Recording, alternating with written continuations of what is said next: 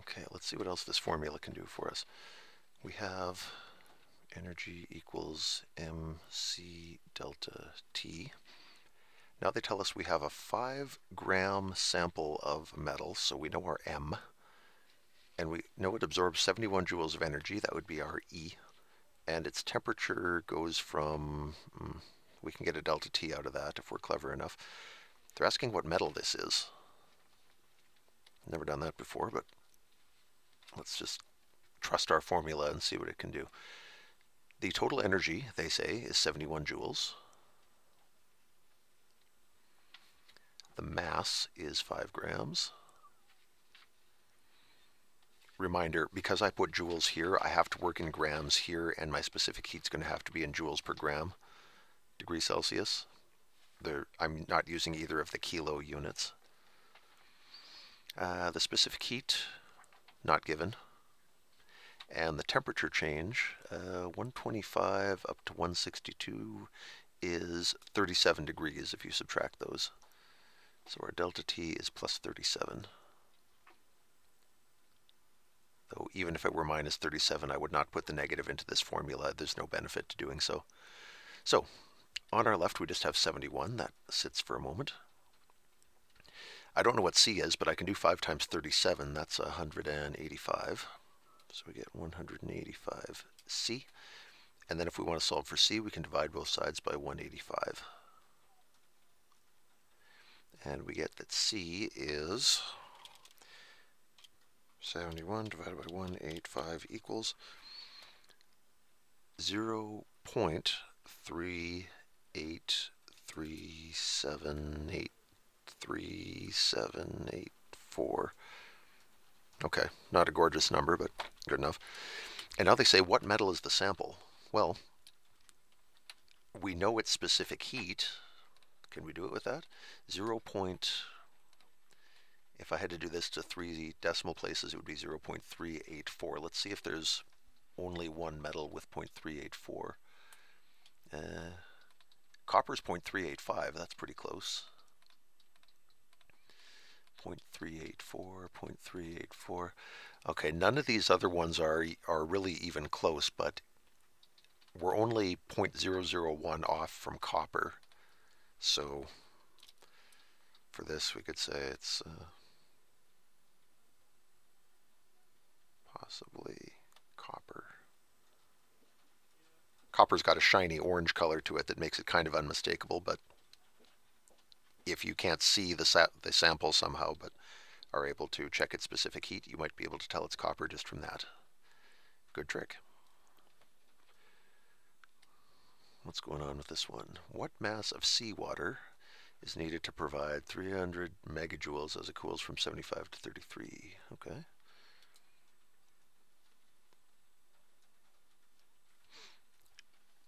Pretty much as soon as you see anything about temperature change, you can haul out this formula. It's the only one we have that does temperature changes, so start with it anyway and see if you can make it work. The total energy they're talking about is 300 megajoules, which you can write as, here's the long way, 300 million joules. Or, if you prefer, you can write 3 times 10 to the 8 joules. That is the exact same thing. Both good. The mass, we don't know the mass. They're asking us. So that equals an M we don't know yet. C, plain old water is 4.19. Seawater has all kinds of other stuff in it, in particular sodium and chlorides, which bring down the specific heat to 3.89 joules per gram degrees Celsius. I didn't know that number, but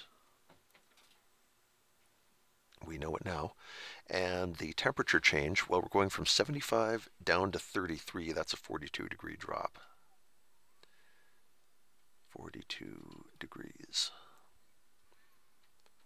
So, on this side, 3 times 10 to the 8. On the right side, M can just sit for a moment. 3.89 times 42. That's something we can do. Combine those into one number. We get M times 163.38. And now if we want M by itself, and it's multiplied by 163, we solve that by dividing both sides by 163. 163.38. Now, this is the first time we've done scientific notation, so if you've got a new calculator or if you're rusty on scientific notation and you're not exactly sure how to get it on the calculator, check with the instructor. They'll be happy to sort you out on that. You won't be the first one. It's a common question, especially in the first couple of lessons. 3 times 10 to the 8 divided by 161.38. I get, it's big, 1,858,000. 1,858,966. And what's the unit for that? It's a mass. It's going to be in grams. Remember, if this had been in kilojoules, our answer here would be coming out in kilograms. But because this is plain old joules, our mass comes out in plain old grams. So 1,800,000 grams, which sounds like a lot, but it's only 1,859 kilograms. So only about 2 tons of seawater. Because 300 megajoules is a lot of energy. It turns out we need a lot of water to deliver that much. Oh, and let us pay attention to significant digits for a moment. This delta T only has 2 significant digits.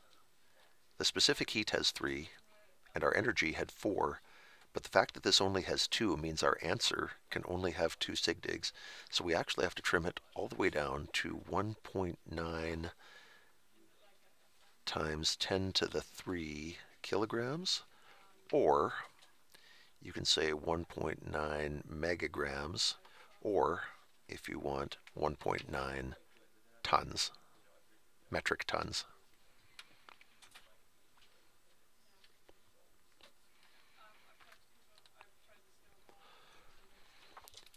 Okay, one more in this, I think. How much water can be heated from its melting to its boiling point by adding 2.75 times 10 to the 6 joules of energy? Okay. Well, we're changing temperatures, so out comes the formula. The total energy is given. It's 2.75 megajoules. 2.75 times 10 to the 6 joules equals, we don't know the mass. They're saying how much water, so they want us to find the mass. Specific heat, this is plain old water, I guess. They aren't talking about seawater anymore, so we're back to our 4.19 joules per gram degree Celsius.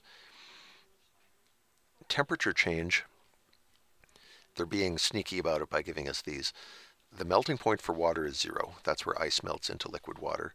The boiling point of water, where it boils from liquid into steam, is at 100 degrees, so our temperature change is 100 degrees. That's how many degrees it takes to get from melting to boiling for water. So, can we get an M out of this? Yeah, probably. 2.75 times 10 to the 6 equals M times 4.19 times 100 is 419. Divide both sides by 419.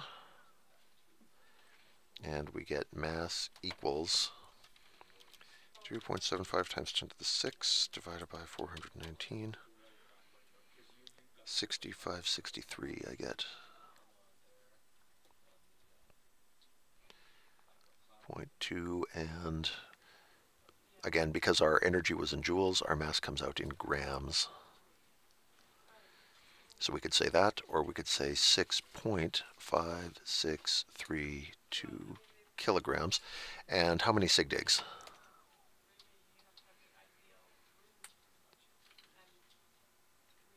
This has 3 significant digits. So does the specific heat. Now, you might be looking at this 0 and thinking that's only got 1 significant digit, but I'm afraid there's a little bit of a curveball here. Standard numbers like this are considered to have an unlimited number of significant digits. The melting point for water is exactly 0. The boiling point for water is exactly 100. Those are Those are set by definition, and that means you pretty much ignore them when you're counting sigdigs, or you pretend that they have infinite significant digits. So it really just comes down to the energy with 3 sigdigs, the specific heat with 3 sigdigs. Our answer should have 3 sigdigs. It should be 6.56 kilograms.